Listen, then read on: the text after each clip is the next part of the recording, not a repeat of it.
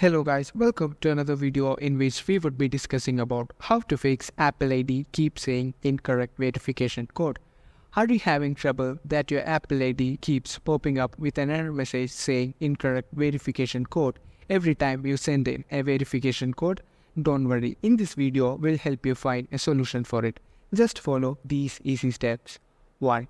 Check your verification code. Ensure you are entering the correct verification code, including any capital letters, numbers, or special characters. 2. Resend the confirmation code. If you're confident that you're entering the correct verification code and still encountering issues, try resending the verification code. Go to Apple ID website.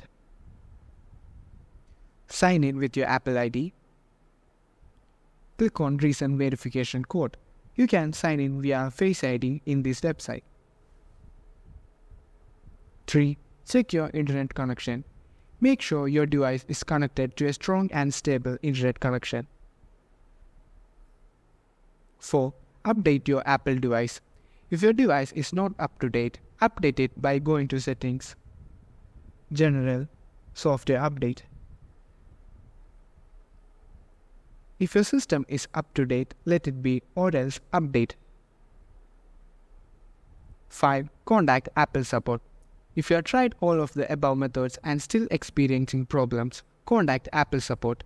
They will help you investigate the issue and take steps to resolve it.